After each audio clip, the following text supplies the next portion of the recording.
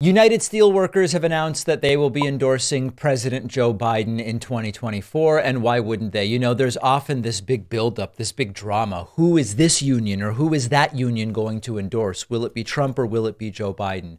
Why would any of them endorse Donald Trump, given that Donald Trump has been overtly hostile to unions, supportive of so-called right to work, and even set up a fake event made to look like he had the support of unions in Michigan when he did not.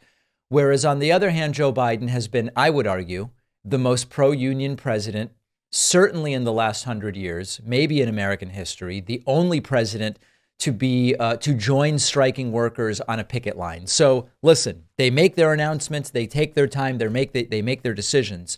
But for a union to come forward and say, Biden's not our guy, it's Trump, when Trump's anti-union and Biden is pro-union, it would not make a lot of sense.